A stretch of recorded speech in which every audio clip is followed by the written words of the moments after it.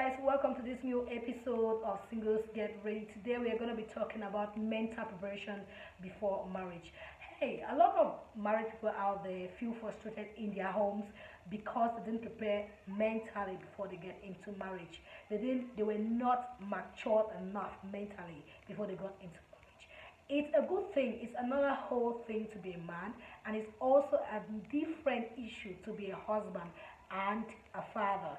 It's an easy thing to be a woman, but it's a difficult thing to be a wife and a mother tomorrow. And being a wife and a mother, or being a husband and a father, are those faces that you can't do without if you intend to get married. Because one way or the other, when you get married, you're a wife, and obviously you will be a mother. So you can't escape these two faces, and it's important. So if you must succeed, if you must be a good wife, you must be a good mother, then you need to prepare adequately mentally to accept the challenges that come with it. Because marriage is not it's not a playing park. Marriage is not a playing park, and if you must make a difference in your family in terms of marriage, then you need to prepare adequately before you get into it.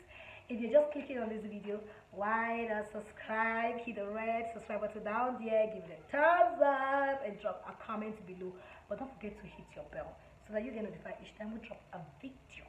So before we go into the 3 ways that you need and the 3 things that you need to do in order to be prepared adequately mentally before you get into marriage, I just want to ask these 3 questions out there to those who are engaged and those singles who are praying and believing God for marriage. I want to ask all the men, like, are you ready for a selfless life?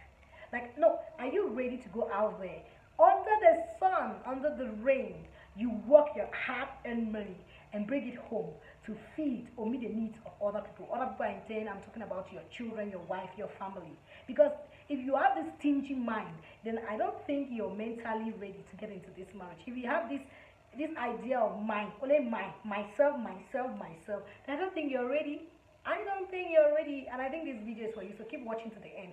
I want to ask the second question to our girls out there who are ready and believing God for marriage. Like, are you ready to get pregnant? Are you aware that if you get pregnant and carry for 9 months, it means you will not be able to wear the jean trousers, the sexy dresses you put on? You'll not be able to post sexy pictures on social media? Are you aware that when you get pregnant, it means you can't eat the kind of things you like? Are you also aware that you can't do the makeup that you love doing, your nails, your everything, because your face is going to be swollen or pimples or oily? You understand? You just get tired unnecessarily. Like, you can't wear the heels you used to wear. You can't hold the bags and do all the good and funny things I used to do. Are you ready for that? Don't think that when you get pregnant, you continue wearing that jean trouser. You continue wearing that heels. You continue, like eating the kind of things you want to eat. Don't be surprised that the soya you love eating, you will start finding yourself eating bitter leaf. Yes. So are you both ready to face the pressure that comes with marriage? The house chores that's involved. The in-law saga that is involved. Like, are you guys ready for parenthood?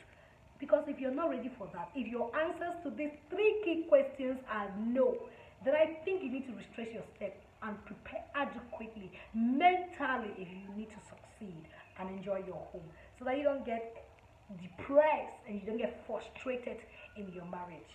So let's talk about the 3 things that you need to do in order to prepare mentally before saying I do. The first of which is educate your mind. Educate your mind. Yeah, educate your mind. And this goes especially to my Christian sisters and brothers. Most Christian singles today hide under the canopy of biblical revelations, only for them to end up being educated illiterates and drop out. Because if you guys must succeed in your marriage, then you need to be educated. You need to educate your mind. Educate your mind. Listen, someone out there might say, you know what? I might not have education, but I have revelation. Yeah, you have revelation. That's good for motivation anyways. But then, if you need to make it well, if you need to enjoy, then you need to do this. Listen. Revelation plus good education equal to exaltation and freedom from shame and reproach. You got me? Freedom from shame and reproach. So you need to embrace education so that you will not be limited. So educate your mind. The second thing you want to do so that you are mentally matured and ready to say I do is enlighten your mind.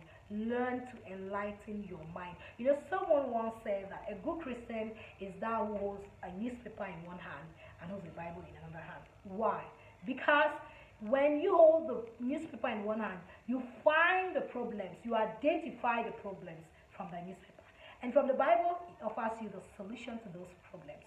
So don't be that kind of a person who hides under revelation, or on that Christianity that you are not even sure of to say that you're ready mentally.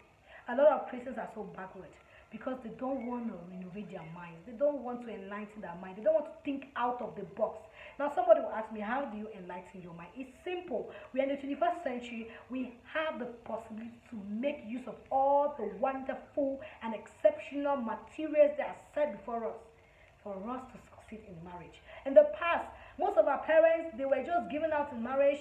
They didn't even go to school. They had nobody to talk to. They have no internet. They have no money to afford the phones and everything. But today, you have the money. You've got the phone. You've got the internet, the data. You've got all the resources that you need to read books. If you can't buy books, go on the internet and download books. PDF, download books that talk about relationship, marriage, dealing with a family life and all of that. Raising godly children and all of that. They are books. Watch educative tapes. Like what I'm doing, watch the videos. Don't just click on it, and then if it's not telling you about some kind of makeup, or it's not telling you about some kind of pornography, or if it's not a star that's on Instagram, and then you'll be like, it's not necessary, it's not important. There are so many tapes on the internet, so many videos on the internet you can watch, and you learn from it. Stop wasting your internet. Stop wasting your time on Instagram, on Facebook, and maybe looking at clothes, different designs, and everything. It's not going to change you. It's not going to increase you, upgrade you. It's just going to make you feel like you're on top. Meanwhile, you are not. You are beneath. So please, enlighten your mind. Read books, read magazines, watch tapes. Why not even talk? Talk to people who you know that they can be of help in a particular issue. That's how you enlighten your mind. So we're going to talk about the third thing you need to do, which is the last one, which is really something that I need to say. I think I've said this in my previous video, so that you need to eradicate the wrong philosophies that you have about marriage. You need to cancel it. That your parents were not the most, the most comfortable example of what marriage is doesn't mean that your own is going to be like that. That your uncle, your family members, or your sisters got married to husbands who are not the best, or your brothers got married to wives who are not the best, doesn't mean that you will get married to a man who is not good enough, or you get married to a man who is that way. That's their own cross. So if you want to be outstanding, you want to differentiate yourself, you need to work on it. You need to work before you get into it. Because the Bible said that as far as you can see, God said to Abraham, as far as you can see. That means he had to do with his mentality. It means he had to see beyond his eyes. It means he had to work on his mentality. And whatever he sees is what he will have. And let me tell you something, like maybe you don't know about it. Anything and everything that happens to you is something that you have built in your mind already. It's something you've built in your mind. You conceive it, you nurture the idea, and now it's time to make it manifest. It's now time for you to see it being realized in front of you. So if you don't want it, if you don't want to have that bad experience that your parents have, that bad experience that your friends have, then you have to eradicate the wrong mentality that you have about marriage. Marriage is a sweet thing. So I don't care whoever told you that marriage is a bitter thing. I don't care whoever told you that marriage is a graveyard, that you keep on crying and crying and crying. No, I don't care whoever told you that marriage is something that downrates you. It's something that's going to make you look like a slave. No, I don't care about that. So you've got to eradicate that mentality and take it off. That's the worldly mentality. You have to take it out of your mind. Some people think that like women are devils, like it's very bad thing that way. I don't know where you got it. I don't know how or where you saw it. Like I don't really give a damn about it. But I'm telling you, you've got to remove that ideology that you have, that mentality that you have. Because if you go into marriage with that mentality that women are devils, you will never appreciate or value your wife. Everything your wife is going to do for you is going to be negative. Like you will make that woman go into depression. She would spend all her life doing everything to please you at her own detriment and at the detriment of your children and your family, your future, jeopardizing your future of your children and that of your family just because you cannot accept the truth that your wife is good, she's the best that's ever happened to you, simply because your friend's wife cheated on him. So you just think that women are devils. Now, you think that men are dogs, men are cheats. No matter everything you do, a man will cheat. No, listen, it's not. I really don't know where guys are getting this philosophy from, because the Bible did not say that men are cheats. So I don't know where you're getting this idea.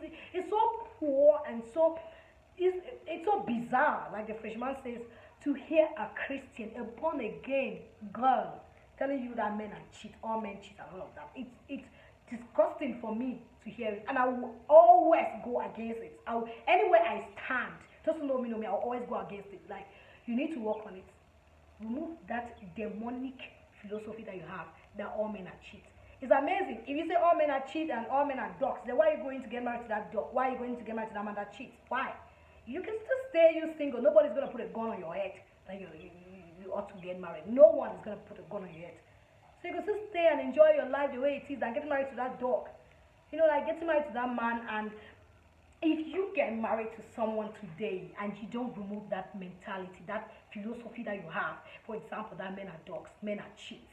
Listen, the day your husband goes on an errand or a trip and it happens that he has some little failure with his car and everything, so he had to sleep over at his friend's place, or he had to sleep maybe in one hotel or so. Listen, that night, as a good wife, you will not be concerned about maybe his security. How is he? Oh, is he? What happened? He had an accident. No, this is what you're going to be concerned. You're going to be like, he has not come home because he went to Angelica. He's surely with Angelica. Angelica is only pressing.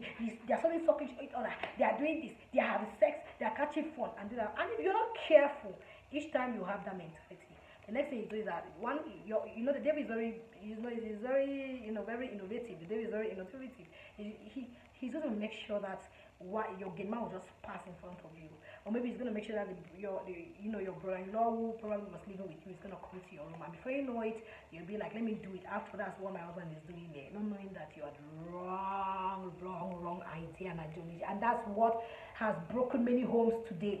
Just imagine that scenario I'm telling you, and then your husband comes the next day to catch the gay man or his brother or I don't know, his best friend in bed with you. What do you think is going to happen? You're going to pack out of that home. It's quite a huge disgrace, not for you alone but for your family, because of the mentality that you have, the wrong philosophy that you have. It's enough.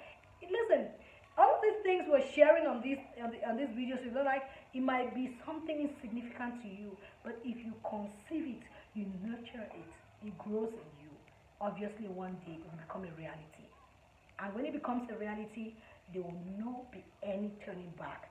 So my guys, my ladies out there, you need to change that mentality. Don't let anyone put things in your head that men, women are like this, marriage is like this, marriage is like this, marriage is a cage, it's somewhere you can't be free, it's slavery. Especially for some women, they'll be like, marriage is slavery because they said you should submit. I'll do another video, like it's a whole kind of video talking about submission and everything, but we're going to get to that.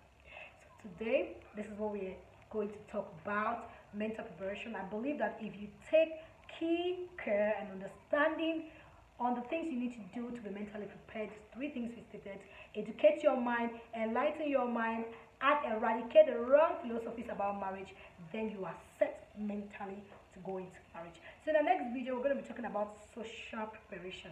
You wouldn't want to miss that video for anything. Guys, that video is going to be the bomb. So please don't miss it out.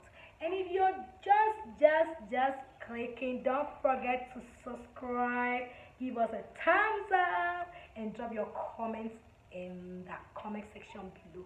Don't forget to hit your bell so that you get notified as we're going to be dropping our next video. Guys, follow me on Instagram as Mommy Olivia, on Facebook Mommy Olivia. My Facebook page is still Olivia, so that we can get going together. So from me to you is peace and love, and see you in the next video.